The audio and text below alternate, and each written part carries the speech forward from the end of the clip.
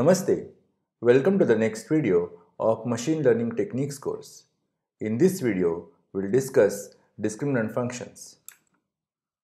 Discriminant functions learn direct mapping between feature vector and label. Since all of you are familiar with linear regression setup, discriminant functions basically extend that setup to the classification. In this course, we'll restrict our discussion to the linear discriminant functions. So in a binary classification setup with m features, and binary classifications means there are two classes, the simplest discriminant function is very similar to linear regression. The discriminant function predicts the label y as a linear combination of features. Mathematically, we represent y as w0 plus w1 x1 plus w2 x2 all the way up to wm xm. We can write it in a vectorized form as y is equal to w0 plus w transpose x, where y is the label that comes from y is a label that is a discrete quantity, w0 is the bias, w is the weight vector, and x is the feature vector.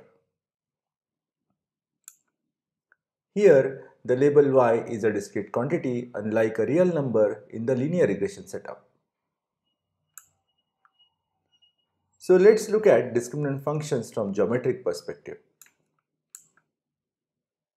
Geometrically, the simplest discriminant function represents a hyperplane in m-1 dimensional space, where m is the number of features. So in the example setup where we have two features x1 and x2, the discriminant function is a line, and line is indeed a one-dimensional hyperplane. Since we have two features, the discriminant function will be hyperplane in 2 minus 1, which is in one-dimensional space, and this one-dimensional hyperplane is nothing but a line. So here we have a table where we list down the number of features and the corresponding discriminant functions. For example, if we have one features, we have point. If we have two features, we have a line. If we have three features, we have a plane. If you have four features, we have a hyperplane in three-dimensional space as discriminant function. Generalizing this, whenever we have m features, we have a hyperplane in m-1 dimensional space as a discriminant function. In this discriminant function, there are three quantities y, w0, and w, where y is the label, w0 is the bias, and w is the weight vector. So let's try to understand what each of these terms means in the geometrical space. So the m-1 dimensional hyperplane divides the feature space into two regions, one for each class. Since we are in a binary classification setup, we have two classes, and there are two regions. One is the region for class 1, and the second one is the region for another class, which is typically a negative class, which is, let's say, class 0 or class -1. And in region 1, we have the value of y greater than 0, whereas in another region or region 2, we have the value of y less than 0. Whenever value of y is greater than 0, we classify that point into class 1, and whenever the value of y is less than 0, we classify that point into class 0. And then we have a hyperplane as a decision boundary, and on that hyperplane the value of y is equal to 0. So this setup we have shown for a toy example where we have two features x1 and x2. But the same description extends to a more general setup with m features. In that case, we will have m-1 dimensional hyperplane as a discriminant function or a decision boundary, and on that decision boundary we will have the value of y is equal to 0. On one side of the hyperplane we have region for class 1 where value of y will be greater than 0, and on the other side we have a region for class 0 where value of y is less than 0. So the decision boundary between two classes is represented by m-1 dimensional hyperplane, and that hyperplane has got the equation which is W0 plus W transpose X is equal to 0. Remember, this particular equation is in vectorized form. Let's look at what does W represent. So in order to derive geometric interpretation for W, we will consider 2 points XA and XB on the decision surface. Since both the points lie on the decision surface, and we know that the equation of the decision surface is y is equal to W0 plus W transpose X equal to 0, in place of X we will substitute the value of XA and XB. So we have YA equal to W0 plus W transpose XA equal to 0, and YB is equal to W0 plus W transpose XB equal to 0. These two X superscript A and X superscript B should be in boldface because they are vectors, they are feature vectors essentially, which is represented correctly over here. So this one will be corrected in the slides later. Since value of y superscript A and value of y superscript B is equal to 0, if we subtract yb from ya minus yb, it results into the following equation. So if we do the subtraction, W0 gets cancelled and this Wt is the common factor, and we subtract the feature vector for point B from the feature vector of point A. So we have an equation W transpose XA minus XB is equal to 0. So what does this mean? So this is one vector, this is a weight vector, and this is the resulting feature, this is the resulting difference in the feature vectors. So the dot product of two vectors is equal to 0. That signifies that these vectors are orthogonal to each other. So indeed the weight vector W is orthogonal to the vectors lying in the decision surface.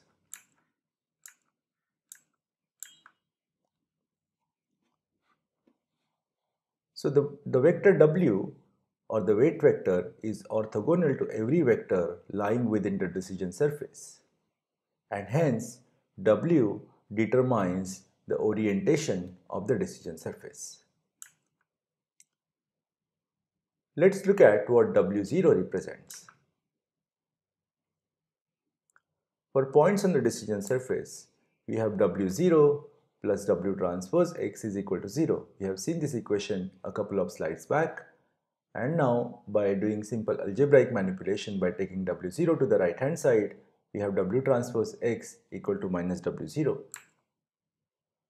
Now if we normalize both sides with the length of the vector, we get the normal distance from the origin to the decision surface. Something like this, W transpose X divided by length of the vector W and equal to minus W0 divided by length of the vector W. So this gives us a normal distance from the origin to the decision surface. So W0 determines the location of the decision surface. So this is what W0 represents. So W0 divided by the length of the weight vector that determines the distance from the origin, the distance of the decision boundary from the origin. Let's look at what y represents. So y gives us signed measure of perpendicular distance of point x from the decision surface. So let's summarize the geometric interpretation of discriminant function. So we have W0 that determines the location of the decision surface. We have W that determines the orientation of the decision surface. Y gives the signed measure of perpendicular distance of point x from the decision surface, and this is the point that is of our interest, and we want to predict the class label for this particular point. And finally, the decision surface divides the region, the feature space, into two regions, one for class 1 and another one for class 0. Now that we understand discriminant functions geometrically, let's explore how to classify an example X with discriminant functions.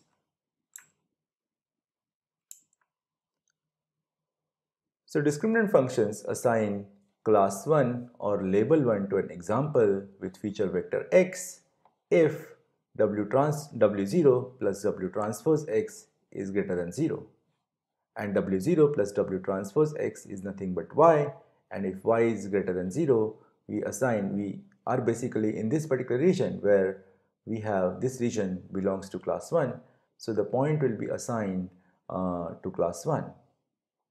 Otherwise, the point is in other region where we have another class, and in that case Y is less than 0, and we assign a class label of 0. So we can write this mathematically as Y is equal to 1 if W0 plus W transpose X is greater than 0 or 0 otherwise.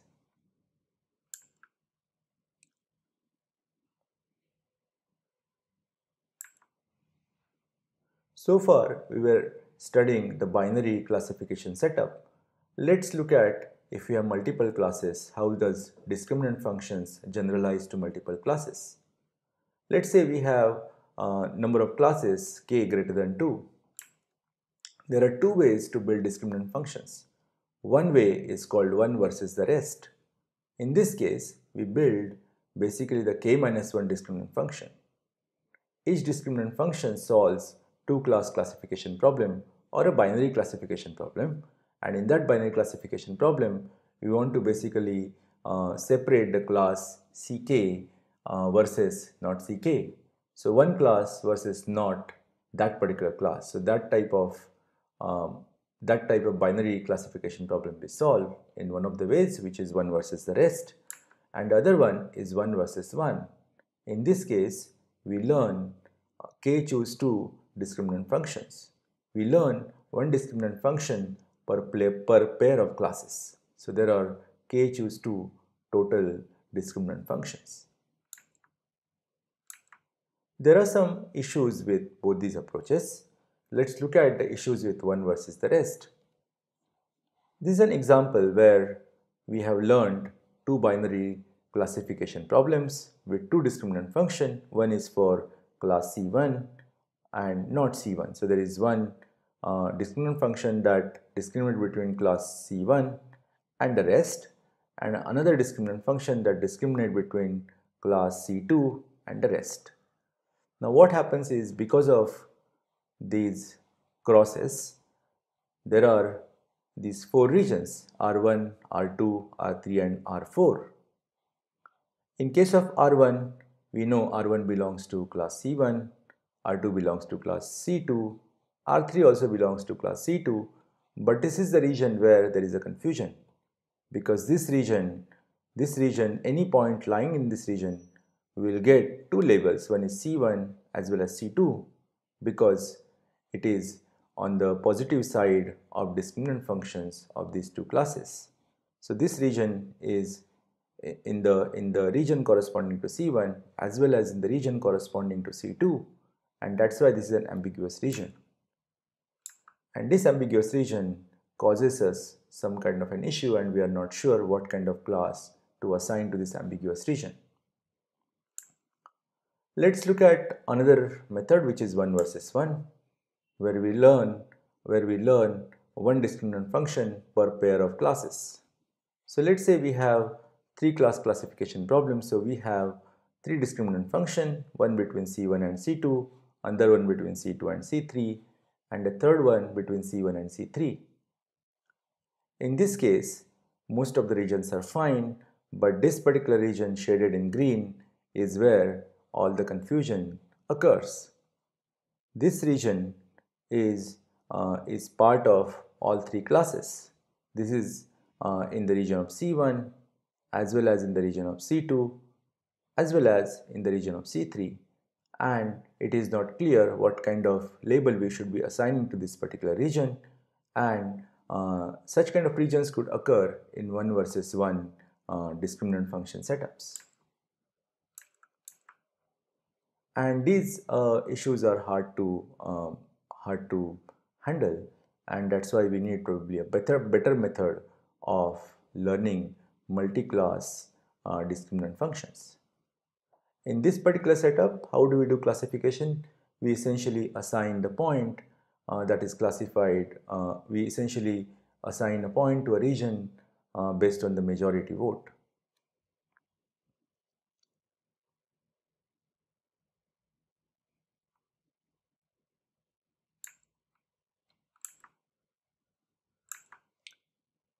Let's figure out how do we fix the issues with 1 versus 1 and 1 versus rest. So instead of learning multiple discriminant function, we'll learn a single k-class discriminant comprising k-linear functions. So we'll get yk as a linear combination of the features. So we have wk0 plus wk transpose x. So concretely, for y1, for the class y1, we have discriminant which is w10 plus w1 transpose x. For y2, we have w20 plus w2 transpose x. And for class k, we have wk0 plus wk transpose x.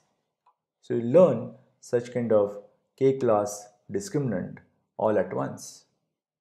So there are these k-linear functions that needs to be learned. So here there are parameters like w10, w20, wk0, and then there are vectors which is w1, w2 and wk corresponding to these k-linear functions.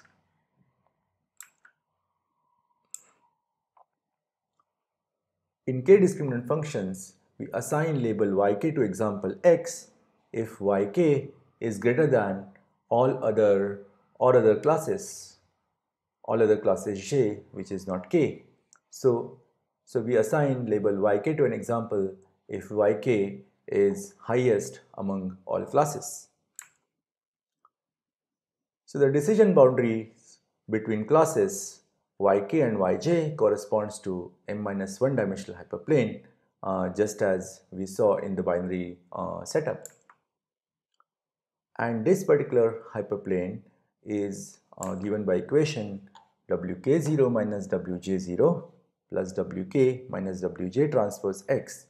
So this is the difference between the bias and the difference between the weight vector of class k and j. So we have m-1 dimensional hyperplane, and we can compare this with our earlier equation for binary classification where we had w0 plus w transpose x equal to 0. Now w0 corresponds to wk0 minus wj0 and w transpose corresponds to wk minus wj transpose. Now that we have a model of linear discriminant functions, we'll study two approaches for learning the parameters of the model. The first approach is the approach of least squares, and second one is through perceptron. So with these two approaches, we'll learn how to estimate the parameters of the model. And once we estimate the parameter of the model, we need evaluation measures to evaluate the classification performance. So as we discussed in our first week, we use measures like precision, recall, F1 score and accuracy as measures of classification, and we also derive measures like area under the curve of ROC and precision recall curves. The precision, recall, F1 score and accuracy is computed from confusion matrix. So whatever are the points in the evaluation set or the test set, based on that we calculate the confusion matrix, and based on confusion matrix we derive metrics like precision, recall, F1 score and accuracy. So this brings us to the end of this video. In this video we studied the model of the discriminant functions. We also looked at what type of methods can be used to estimate the parameters, that is least square and perceptron, and we also briefly studied or summarized the evaluation measures that are used for evaluating the performance of the classifier. In the next video, we will study the least square way of estimating the parameters. Thank you. Namaste.